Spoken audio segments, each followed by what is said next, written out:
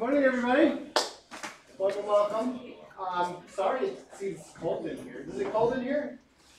No, it's okay. Okay, 50% of you are going to say it's fine, and the other 50% of you are going to say it's too cold.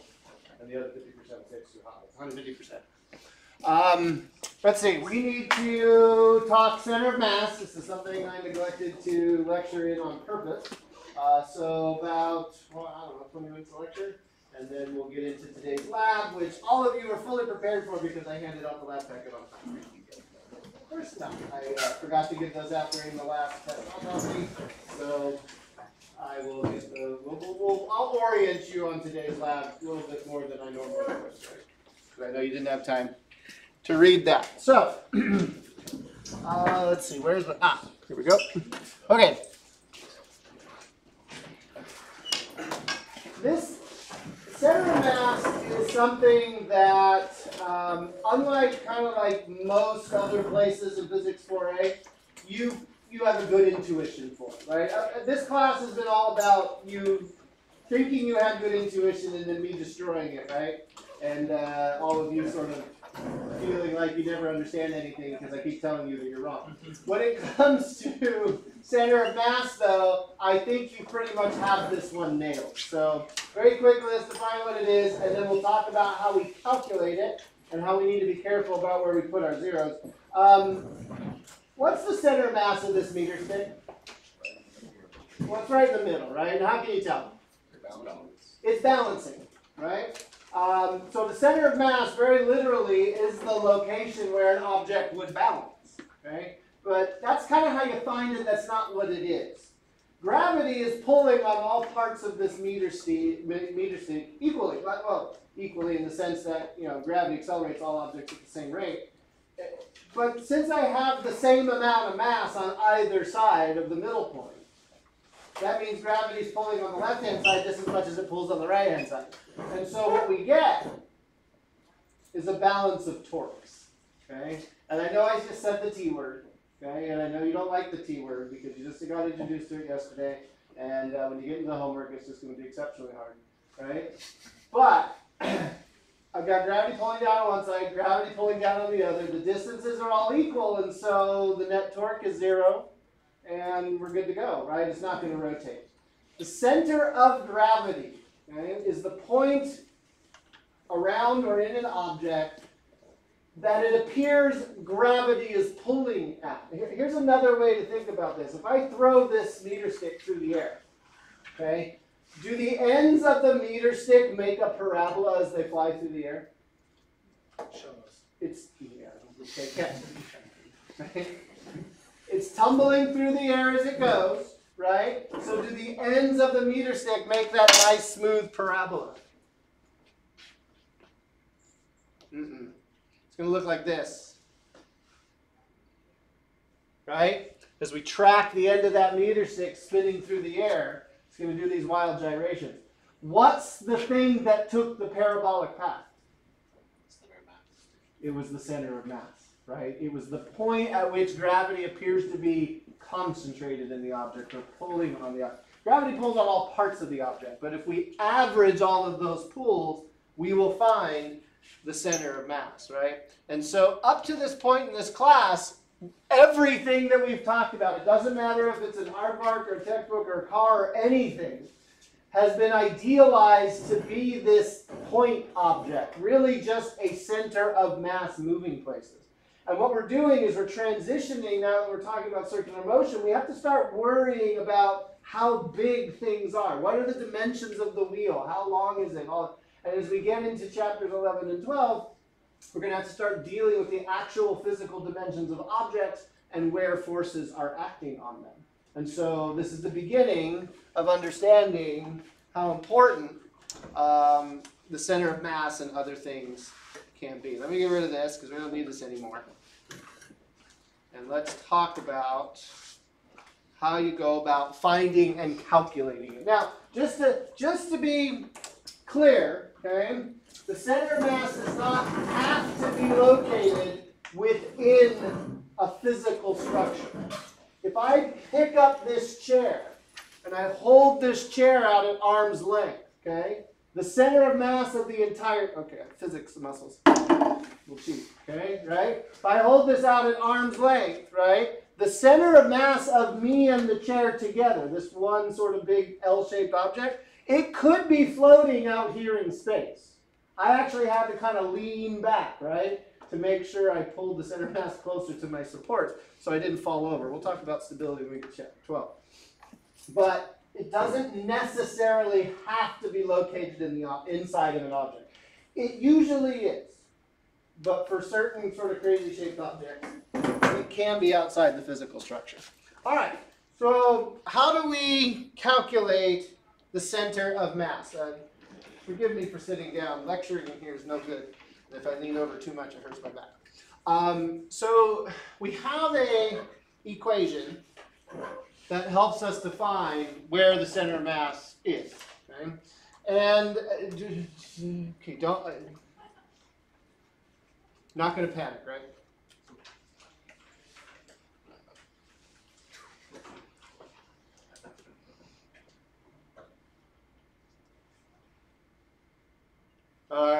I just write. I wrote a bunch of sums, right? Okay. But the idea here is that the top is a sum of products where we multiply a mass times its position in space, and then we add on another mass times its position in space plus another mass times you keep doing that over and over again until you're satisfied you got enough. And then you divide by, and what's an easier way to say the sum of all mass parts? Okay, it's an integral. I'm not choosing to write them as integrals today. That's the total mass sitting at the bottom. Just add up all the masses. Okay, so what do I mean by a mass times a distance? So we could say that the center of mass is here in the center of this meter stick, right? And we got to talk about where 0 is here in a second. But if I want to find the center of mass location of this meter stick, I would need to break the meter stick up maybe into 1 centimeter little chunks. And then I take the mass of that 1 centimeter chunk, multiply times its distance. And then the one right next to it's got a further distance out, right? Maybe same mass, but different distance. Same mass, right? I have to add all the, and then I'd have to do it all the way this direction, right? And I would add all that up and I would get the center of mass. I would divide by the mass so that I would get a position out, right? It's mass times position divided by mass, and I get a position out. So the mechanics of this, right, is to take first mass times its position plus the second mass times its position plus the third times that. And I can keep writing this, so instead I'm just going to write plus dot, dot, dot, which means keep going with the pattern. And then at the bottom, divide by all of those masses and a dot, dot, dot. Now, you'll notice I did this in X. How do we find the center of mass in three-dimensional space? Well, yeah, but instead of X, you'd write Y, and instead of Z. So you can do this, it's independent X, Y, and Z, right? And you can find where the center of mass if you know where all your mass is and its position from, again, a certain point that we define as 0. So today in lab, we're actually only going to be doing this in 1 dimension. Okay? We're not going to do 3-dimensional masses. And I'll never ask you to do 3-dimensional masses in 4A. We save that for later. But the principle remains the same. So that's kind of the math of it. But we've got to be careful about how we define where mass is, like in relation to what 0 point. So I think the best example of doing this is to go to the park, right? The elementary school across the street got mad when I asked, can we just kick all the kids off of the playground, right? Let the college kids play, they said no. And when I asked, can we build a new playground, can we have a playground at the new science building where we have teeter-totters and swings, they said no. You're not allowed to have any fun in college. They're not, I haven't seen one in a park at a playground in a very long time. You guys know what a teeter-totter is? Yeah. The playgrounds are becoming safer. They still have them? Yeah. Because the playgrounds near our house, they started removing all of the fun toys that maimed children. They also have in the playground. Little seahorse on a spring that just bounces everywhere. It bounces there. I mean, come on. Now, I'm going to make several jokes here. I just want to be very clear. I believe in protecting children. Children are the future. You should never harm children. But I grew up where the playground was like a crucible of Darwin survival of the fittest, right? Like you went out for lunch break in 3rd grade and you weren't sure if you were going to make it back. Like we learned survival skill. It was an era where the monkey bars were like 30 feet off the ground, right? That a fall off the slide. Our slides were 2.5 stories tall, made of steel, and we wore corduroys, so the coefficient of friction was like 0. You'd be like, I don't know, 60, 70,000 miles an hour by the time you got to the end of that slide, right? It was amazing. Nowadays, you got these plastic slides with like bumps in them, and the only joy you see is your kid coming off the bottom with their hair standing out on end because the static electricity is ramped up. We used to fall on like grass or concrete, and now they put down like rubberized bouncy mats or something like that. This is from the society where we think it's important that every fan has to be labeled with "Don't put fingers through grill." And you can't make that funny sound. Yeah. Right. All right. Anyway, let's go. Let's do teeter-totter. Okay. So I'm actually going to calculate the center of mass of a teeter-totter 3 times, maybe 4. So let's come on. Let's say we've got a teeter-totter. Okay. So teeter-totter consists of that main beam, right? Okay. And then there's what we call the fulcrum, the place where the teeter-totter is either attached or articulates around, or the thing that's sitting, right, that holds the whole system up. We're going to put one kid on this teeter-totter, and let's say we're going to put one kid on one end. Let's say they have a mass of 20 kilograms, okay? And then the teeter-totter itself has a mass of 10 kilograms. And then there's going to be another kid that's twice as massive. Okay? So we're going to have this 40 kilogram kid, okay? But we're not sure where the 40 kilogram kid needs to sit in order to balance the system. So I think if I asked you, okay, just where would you put the 40? Can you guess where you would put the 40? Closer to the middle. Closer to the middle. Any exact guesses as to how much closer to the middle? Half as close, right? Okay. So if we say that the whole teeter-totter has a length of 2 meters, right?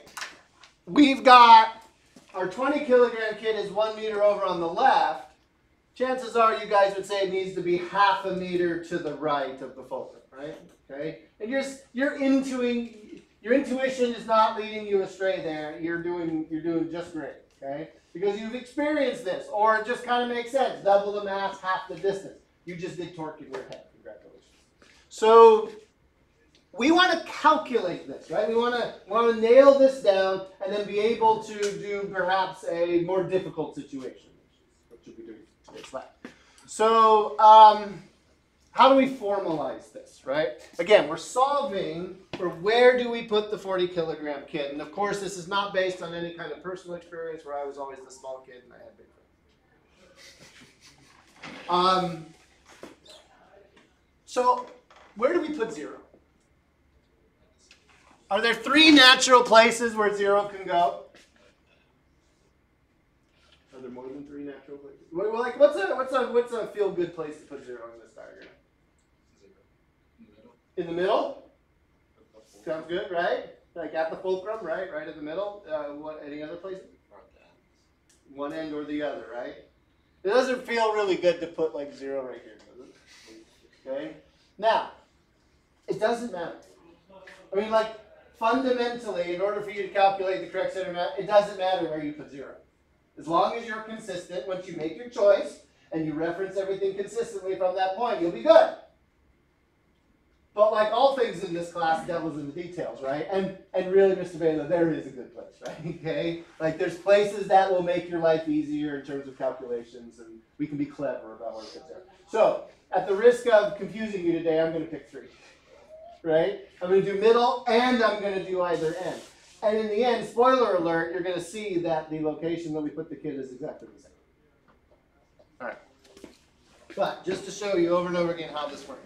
So for this first one, okay, I will put 0 right here at the middle of my system. In other words, I really want the center of mass. What I'm saying is I want the center of mass of my system to be where? At 0. I want the center of mass of the system to be at 0, so it balances at 0, right? And so I set the center of mass. I know my center of mass is equal to 0. It's right there in the middle. All right. Well, the center of mass has to be this sum stuff, right? So it has to be the 20 kilogram kid times the position of the 20 kilogram kid. And be careful. I know it's 8 o'clock in the morning, but think about it. Good. -1. Why is the kid at -1? To the left of 0, right? So direction matters, and usually to the right is positive. So the position of the 20 kilogram kid is at -1, okay?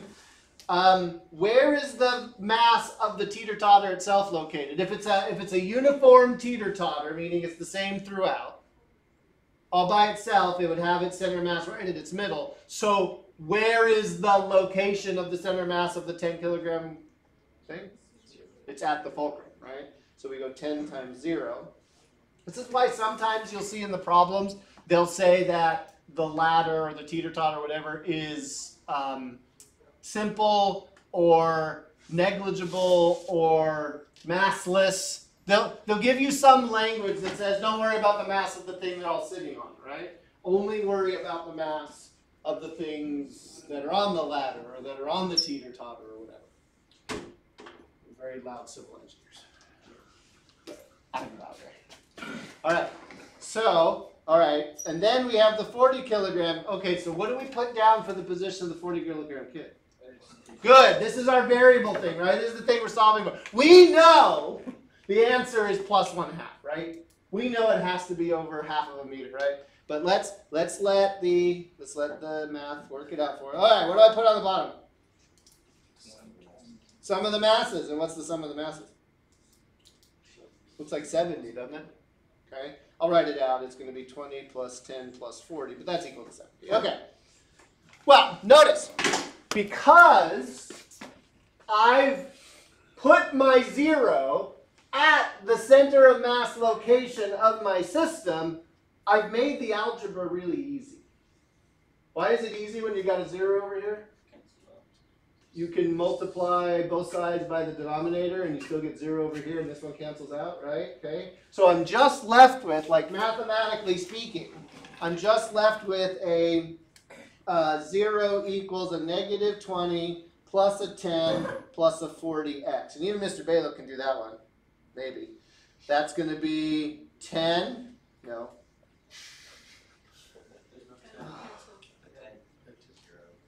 And move the 20 over. The 10's 0. 10 is 0. It's times 0. That's why. I was like, there's an extra factor of 10 in here that shouldn't exist. And that's what happened.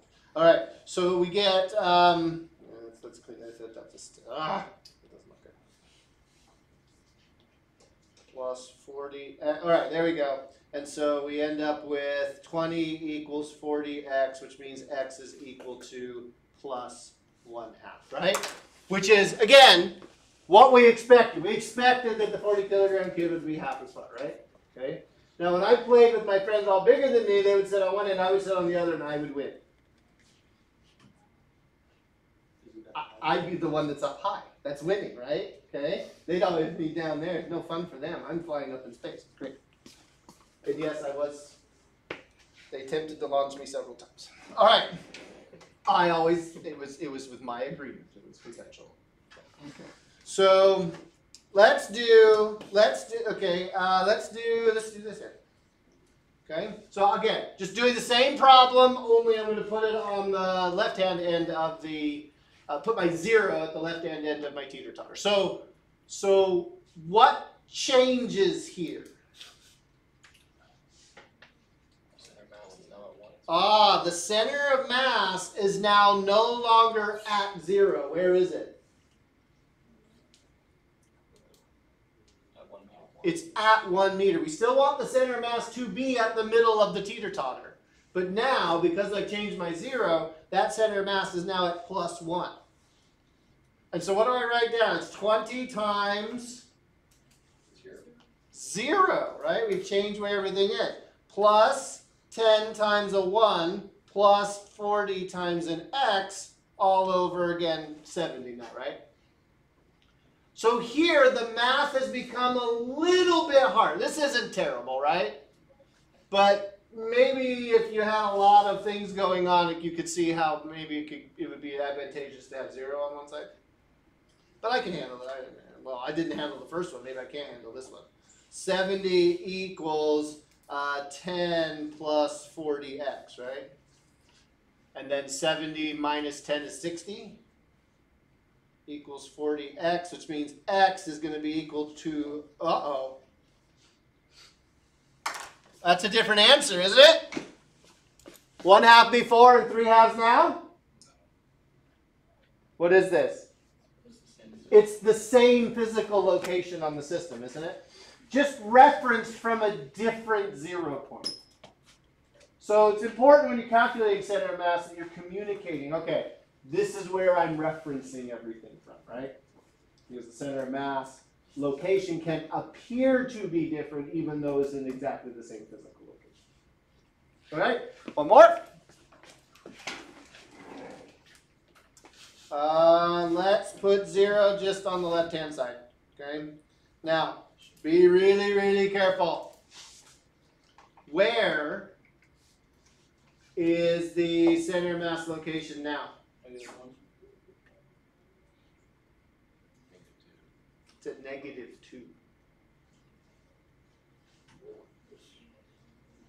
Yes? No? Oh no, it's a -1. You're right. I was already on the 20 kilogram. Okay. I was 2 steps ahead already. Okay, right? Yes. The middle of the thing is at -1. And then the 20 kilogram kid, now that I spilled the beans, is where? -2. So yeah, it's ahead. I'm always way ahead of you. Where's the 10 kilogram mass? That's at -1. And then, oh dear, what do we write down for the 40? We don't know where it is. So what do we write? 40 times x. Don't put a negative on that one. Don't. Let the equation give you the negative. Do we expect the answer to be -1/2? Right? It's same physical location. Let's see if the equation knows enough to get this right. If we put a negative sign on this x right here, that's like it's like giving away too much. This x is an unknown. Let it stay unknown. It can be positive or negative, assuming we set everything up right. Okay, so I'm still dividing by 70. So now I have -70 equals, oh my gosh, -50. Did I do that right? Okay, plus 40x, and a -70 plus 50 is a -20. Well, let's start to feel good. And so this is -1/2. So again, all of these things are in exactly the same physical place in the system. They just differ in the value because of where we chose to put it. So calculating center of mass isn't hard as long as you are sure, you're kind of clever about where you pick zeros and you obey, right? Where you pick zeros by minding your minus signs. Generally, everything to the left is negative, everything to the right is positive. But I say to be different as long as it's clearly stated. You can choose whatever you want. All right. So that's center of mass, right? And we need to talk about today's lab. So I'm going to stop the recording. So just like any lecture we would have done in the other room, I recorded that portion, right? And I'll have the PDF up and all that sort of stuff.